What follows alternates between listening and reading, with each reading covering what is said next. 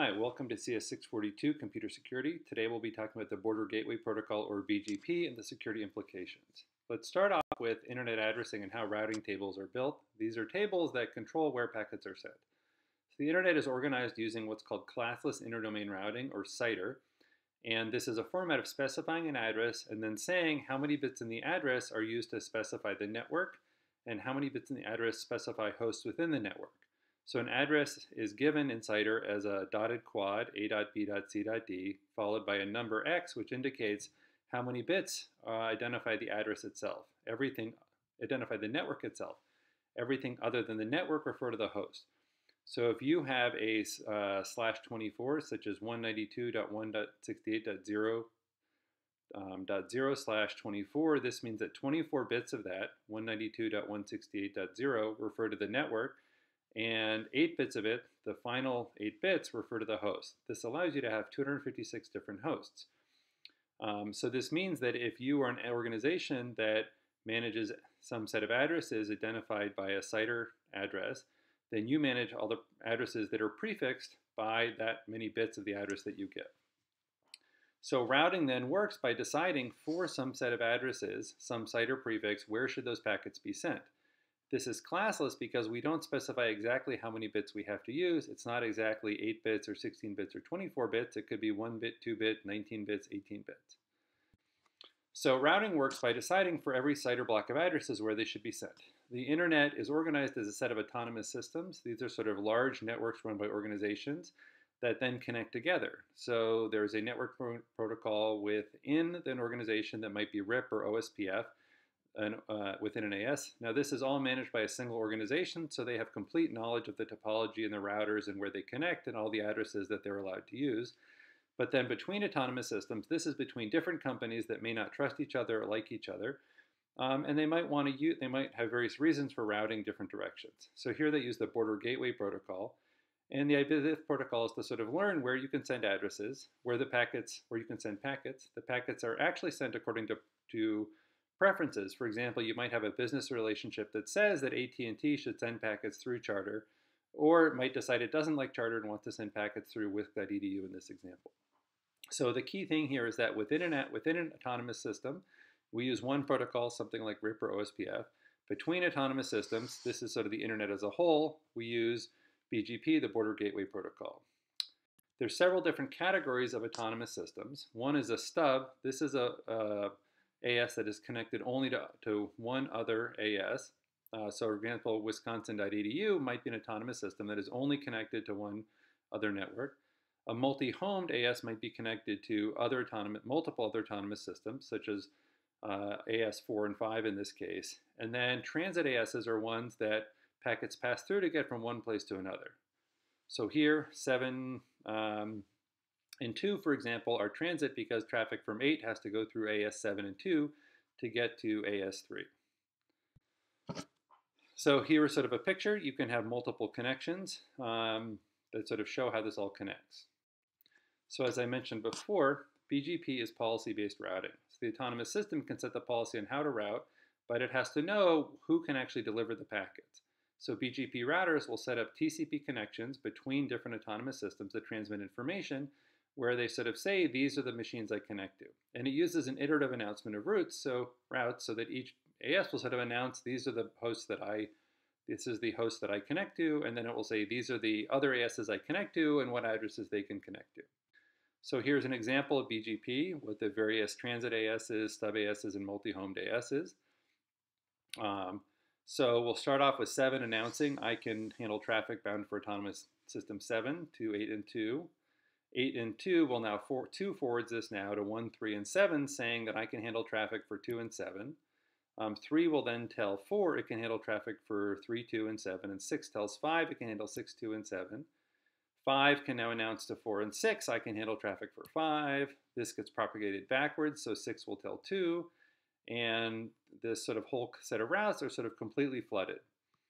So this works well in practice. So the thing to know here is that 8 sort of learns that 7 can handle traffic for 7, 2, 6, and 5. 5 learns that 6 can handle traffic for 6, 2, and 7. 4 learns that 3 can handle traffic for 3, 2, and 7. Now this isn't complete because we haven't done everything, but you can see how by sort of recursively or iteratively sending this data around, you can see that each autonomous system learns which traffic the other autonomous systems can handle. One thing to note is that when you're announcing routes of like which site or addresses you handle, routers tend to prefer a more specific route. So if you say I can handle the addresses 128.64.45.0/24, this means that you're only handling the final 8 hosts there. And there's another router that says it can handle autonomous system that can handle 128.64.0.0/16, meaning that it sort of handles all 65,000 hosts. A router will tend to want a more specific route, feeling that it's going to be slightly faster to send the data directly. So what are the things that can go wrong? So one thing we can do is IP hijacking. So this is the same IP TCP hijacking we talked about before. BGP classically is not authenticated, so anybody can sort of send any false route if you can hijack something. And then because BGP spreads information around, that false route will be propagated all over the place. So for example, an autonomous system might learn that there's some prefix of another autonomous system it thinks it's connected to that it announces it can take traffic to that it shouldn't really. It might announce it as a shorter path to a prefix, so it might say that you can get to the prefix on 1 hop through me instead of 5 hops in the right direction. It might announce a more specific prefix, and we noted before that routing tends to prefer the more specific prefix. So this happens in practice. So for example, in 1997, the AS7007 incident happened, which is when a Florida exchange that had very specific routes, /24 routes for most of the internet, which meant that most routers in the internet said, oh, this Florida exchange is a great place to send all my traffic. And so a huge amount of traffic on the internet was sent to this Florida exchange that sort of dropped it on the floor. And so the internet kind of went down there. In 2010, China Telecom announced routes for large chunks of the internet, which meant that a lot of traffic was sort of sent out of the United States and Europe and elsewhere in the world to go through China to then come back again. And this meant that all this traffic was traversing routers in China and could be viewed in China if that was needed.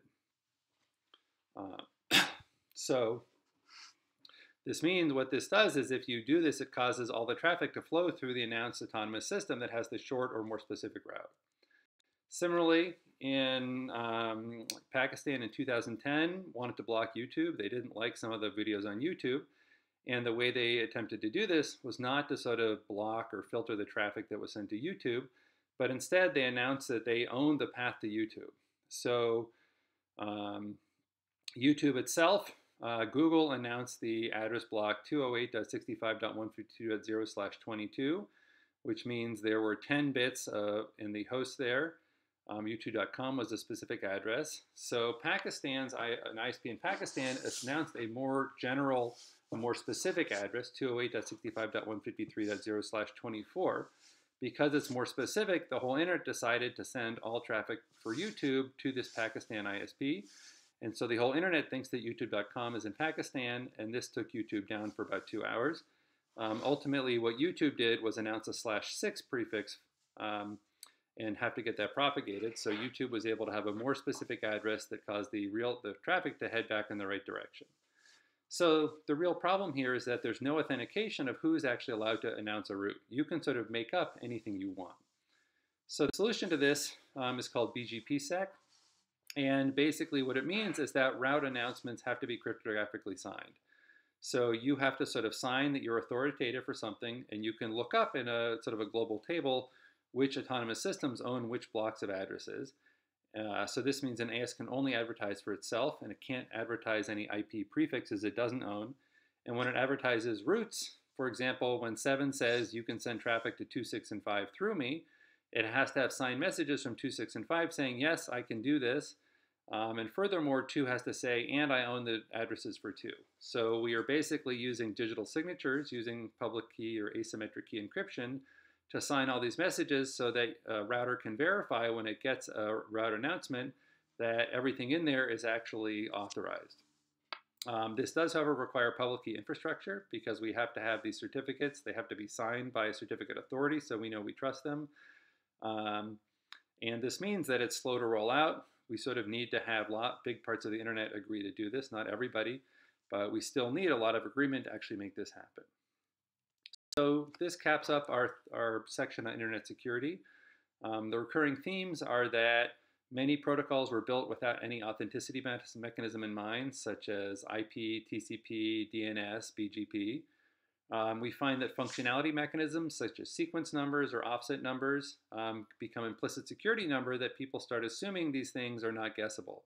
Port numbers, IP IDs, and then assume that packets can't be spoofed because these numbers are hard to guess. When it turns out they can be guessed, everything breaks. And so people have started to build backward compatible security mechanisms. So for example, for IP, there's something called IPsec, which adds encryption and message authentication codes. For DNS, we talked about DNSSEC. For BGP, there's BGPsec.